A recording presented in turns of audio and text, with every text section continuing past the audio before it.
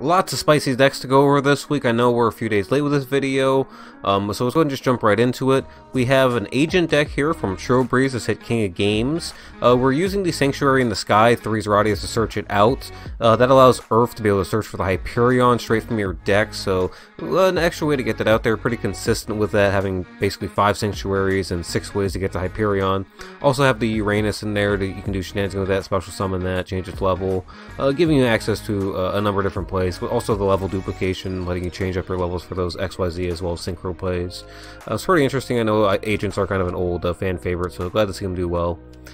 Next is a sort of mishmash deck. Now this deck is combining Cristrons, Crystal Beasts, you even have a couple Mermail cards in here, or 3 of them, as well as the Psychic Wielder. So this deck is just a mishmash, 27 monsters, taking advantage of the Transcendent Crystal skill. I believe that was one that was just buffed.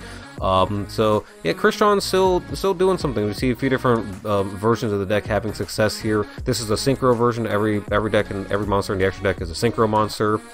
As compared to this version of the deck, this is a top 16 meta weekly deck from Daniel yugioh. This is all XYZ monsters in this Crystron deck, using Endless Trap Hell with some back row, Wall of Disruption, Needle Ceilings, as well as to Crystron Impact. Also have the Cupid Volley in there to go as well with it, but just a little bit more of a pure Crystron deck, not mishmash with anything else like the last one was. But nonetheless, still Crystrons are making a little bit of noise this week. Difficult to find too many decks outside of Blue Eyes and Star Seraphs that are having a ton of success right now. Evil Eye, though, is actually having a little bit right now. Sneck had a top 4 battle step finish with this build.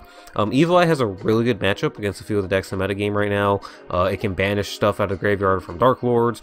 It can put up big monsters that can be difficult for Blue Eyes to get over. So Evil Eyes right now are having a little bit of a resurgence just because they have some really good metagame matchups. I know some people really hate this deck, other people do enjoy it, but yeah, it's just a thing right now because of just the current metagame state, so it is what it is. Not doing anything special right now. So this is a deck that we featured last week, very similar to one anyways. This is a same player, Metropolis, same thing, a spicy win streak. Last week though, we had a Star Seraph stick and chair version of this deck. This week we're featuring a more pure Frognarch version or deck here. Same basic idea, you get your treeborn from the grave, bring it back for free material, bring out some more from your hands, battling box reveal shenanigans, although this one we're running level dupe.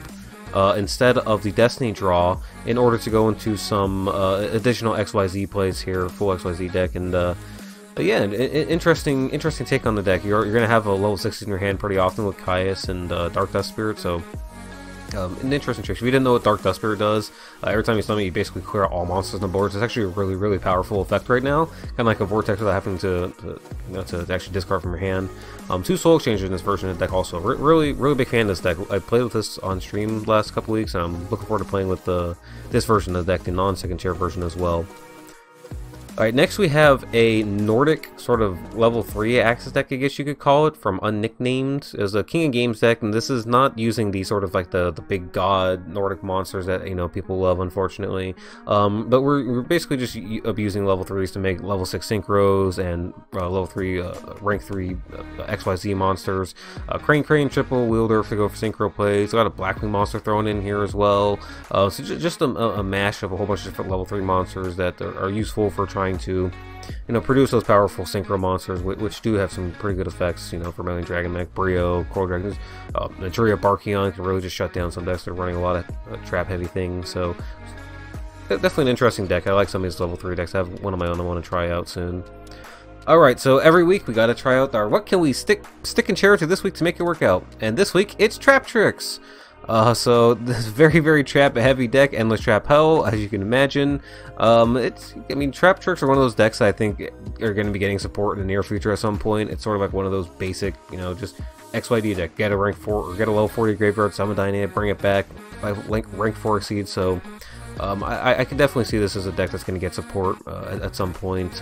But even so, people will, you know, taking advantage of the Star Seraph engine and all the back row trap cards. Just thought I'd feature this because I thought that this was just the most interesting of all the Star Seraph decks this week, because, you know, there's always a couple of interesting ones. We'll have another one later in the video as well. Alright, spellbooks. So this is a Ace Grimbus King of Games deck.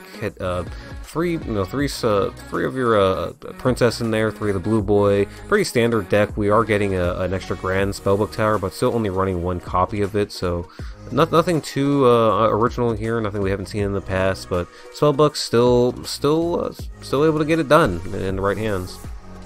Alright, here's that other Star Seraph deck I mentioned earlier. This one's in a Valkyrie deck. There's actually a little bit of synergy here with the Valkyries being fairy-type monsters with Valhalla. Valhalla is an additional card you can put down to use with Sigrun. So there actually is a little bit of synergy here between these 2 decks. So it's not the worst idea. Definitely not the best way to play Star Seraph, but again, it's a little bit more to it with this deck. So interesting. I'm a huge fan of Valkyrie, so glad to see another build. Alright, now this we have from Silent Sea, a King of Games deck that was I guess we call it a synchro toolbox, I think is what they called it. Basically, we're just using the driver engine as well as the psychic wielders. We're making the, what's it called, Old Entity Haster. Basically, when Haster, let me read the card here. So basically, if it's sent from the monster in the graveyard, you target a face-up monster your opponent controls, equip it from your graveyard to that monster. That monster can't attack and its effects are negated, and if this card leaves the field while it's equipped, you take control of it. So basically, you're going into this level 4 synchro, getting into the grave, equipping it, and then popping it, or stopping your opponent's monsters with it, popping it, stealing their stuff. It's just an interesting deck. I know some people are fans of the driver, people who like synchro decks. I'm not particularly familiar with them. I picked them up, I just haven't had a chance to play with them too much yet. But it's just another interesting deck I've had feature.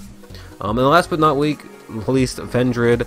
Now this is a deck I really don't know anything about. It's one of the few decks I don't have at all. I've seen though a few having success though, a few hitting King games here more than you usually see within a week or 2 period. So I thought I'd just feature one of these decks just because it's been popping up a little bit more than you usually seen in the past. Not that it's like a huge part of the metagame right now, because nothing is a huge part of the metagame besides Blue Eyes and Dark Lords.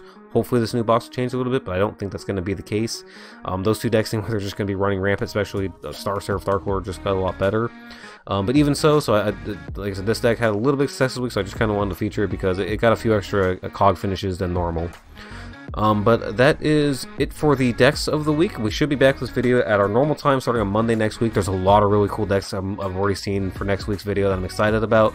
But normal daily uploads continuing. But thank you guys for watching so much. And congratulations, of course, to everyone who had success this week and got their videos featured in this week's video. All the cog people hit cog in the last few days, as well as all the people who did well in tournaments. Congratulations. But thank you guys for watching.